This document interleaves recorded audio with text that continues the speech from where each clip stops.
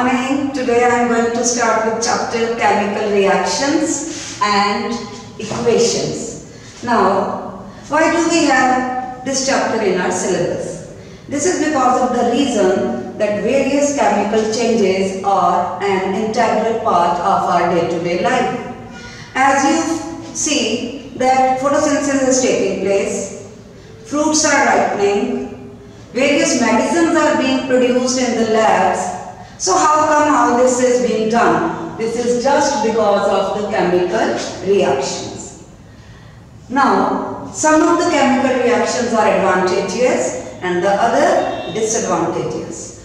So, that is why we need to study about chemical reactions and what are the various conditions under which a chemical reaction takes place and how can we control a chemical reaction if it is disadvantageous, or how can we enhance a reaction if it is advantageous. For example, in your NCERT book only, it is given the example of milk kept at room temperature. So during summers, if milk is kept at room temperature, your mom may scold you that what you did.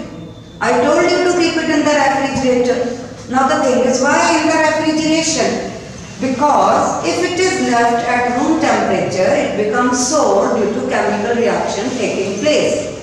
Hence, the science told that if the temperature is decreased, then the chemical reaction stops. So, you are told to keep it in the refrigerator. Or, on the other hand, if you increase the temperature, so sometimes we boil the milk. Hence, we need to study chemical reactions and equations.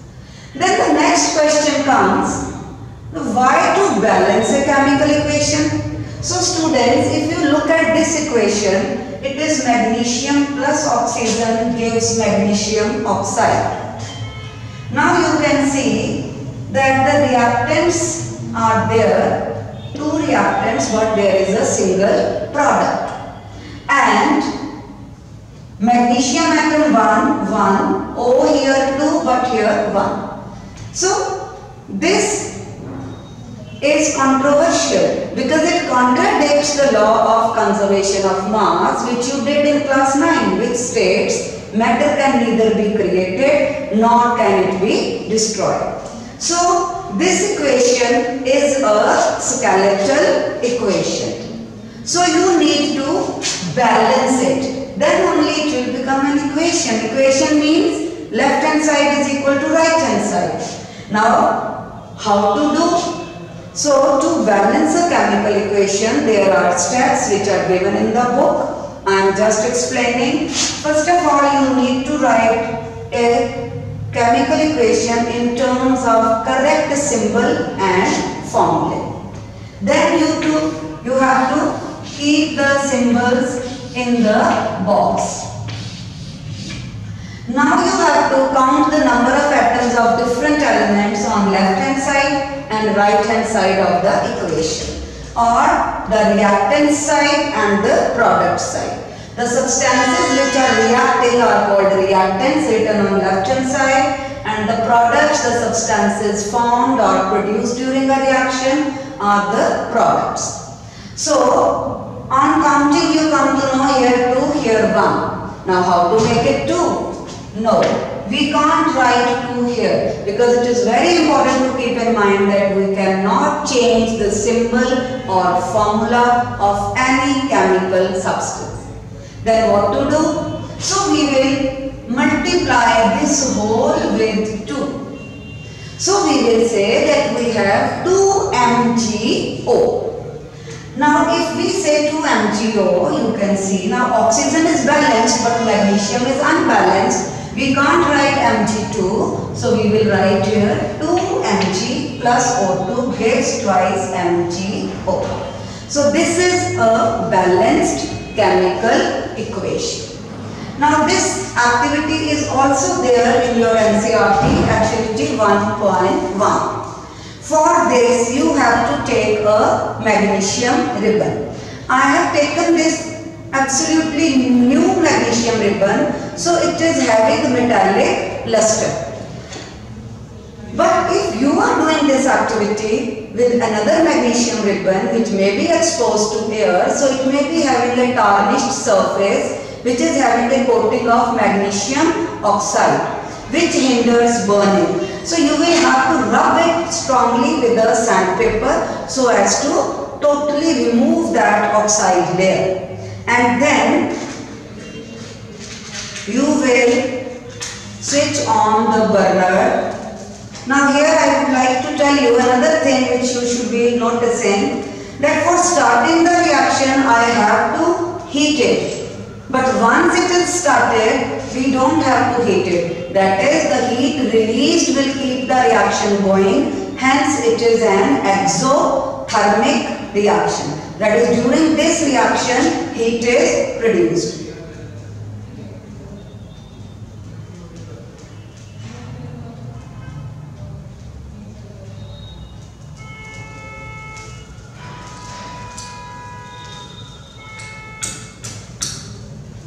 Now, this is a dazzling white bright flame, and as a result of its burning, we are getting a white chalk-like ash. This is what you get. The magnesium ribbon has burnt and this white ash powder, charcoal-like powder is being obtained.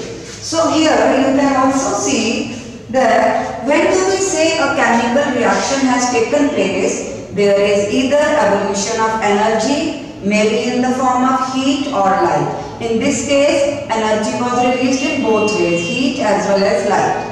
And the other characteristic feature is that magnesium ribbon was there in the beginning.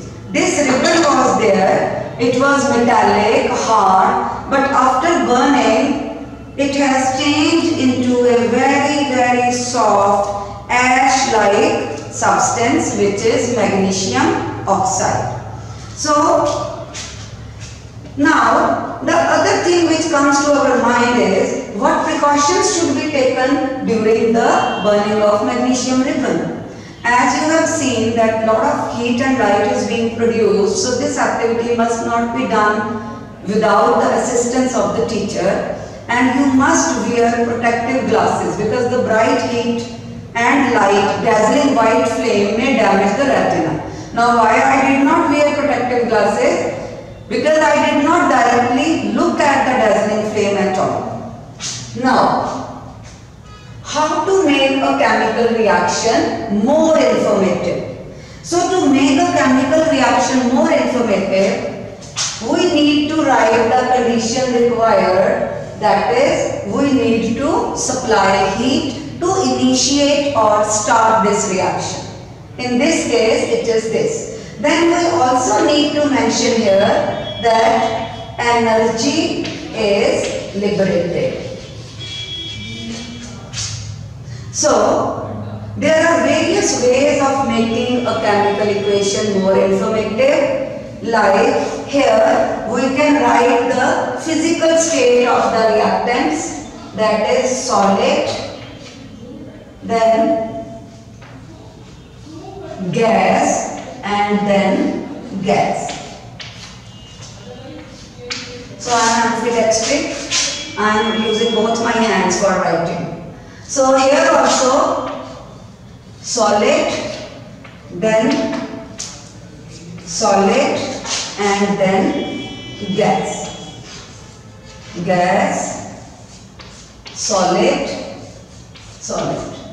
And then we show that we have to supply heat in order to make this reaction continuous.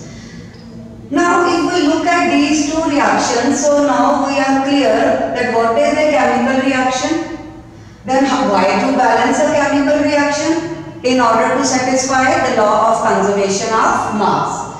Then how to make a chemical reaction more informative? To write its physical states and to mention whether heat is required or not, whether heat is being produced or heat is being utilized. Then there are other ways also. We can also mention catalyst, whether it is required or not, or any other pressure changes. So in this way we can make a chemical equation more informative.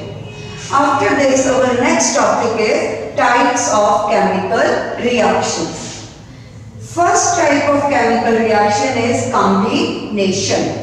By the word combination itself we mean that there will be combination.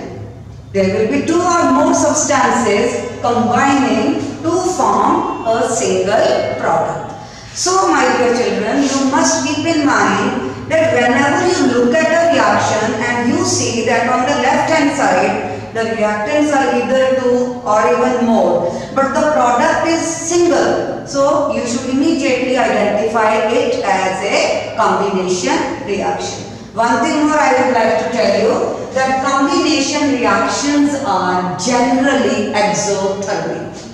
Now, if you burn a magnesium ribbon, heat is produced. If you burn coal, heat is produced. So, C plus O2. So, the reactants are 2, but there is a single product. Hence, again, it is a combination reaction. Now, if you refer to your NCERT book, page number 6, you have another reaction which is of combination type, that is calcium oxide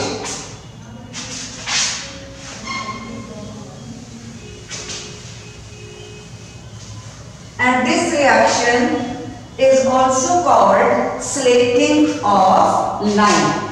So it is calcium oxide plus water and you get CaOH whole twice.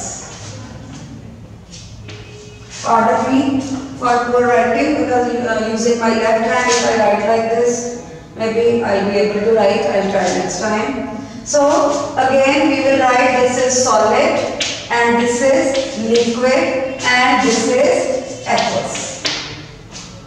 Now 1 and 2 reactants, but product is single. Hence it is a combination reaction.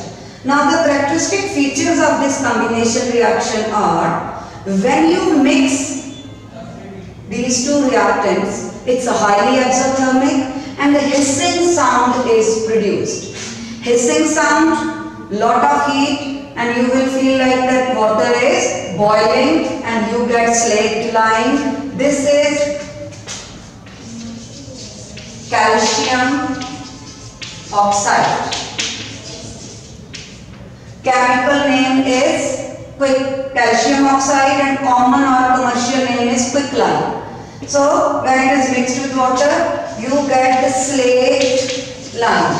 Again it is the common name, and calcium hydroxide is the chemical name, and this reaction is used in whitewashing. So this substance is mixed with water, you get this product, and this product is applied on the walls. So this is also exothermic, this is also exothermic, magnesium ribbon burning, again exothermic. So combination reactions are generally exothermic. Now the next reaction is decomposition. By decomposition we mean that there is a single reactant. So whenever you are given a number of equations and you are told to classify the equations depending upon their nature, whether combination or decomposition, so you just have to focus on the number of reactants and the products, and you will be able to identify. So calcium carbonate, a white solid, it may be just chalk, it may be marble. So chalk, marble, they are nothing but chemically calcium carbonate. When strongly heated, it decomposes to give you calcium oxide, and a colorless, odorless gas CO2 is released, which in turn turns lime water milky. So this is all for today. Next topic will be displacement and double displacement. Thank you.